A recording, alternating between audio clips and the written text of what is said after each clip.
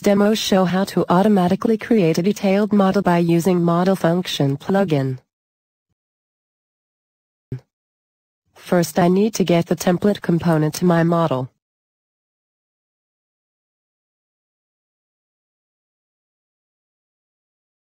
I have now a template of handrail that I would like to reuse in my model.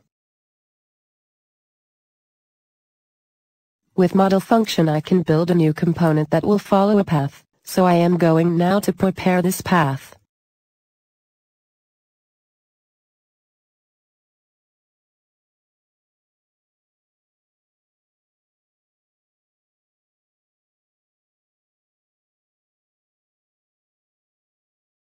Okay, we have now all that we need, so let's start. First I click the magic wand icon, next I need to select the component template and finally I will select the leading curve.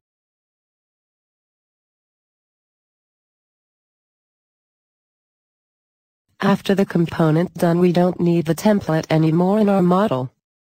I can treat the new component as an ordinary component. In this case I would like to cut it and paste it inside the component. If you like to see how to create a template, please search the link in ModelFunction site, or through our channel.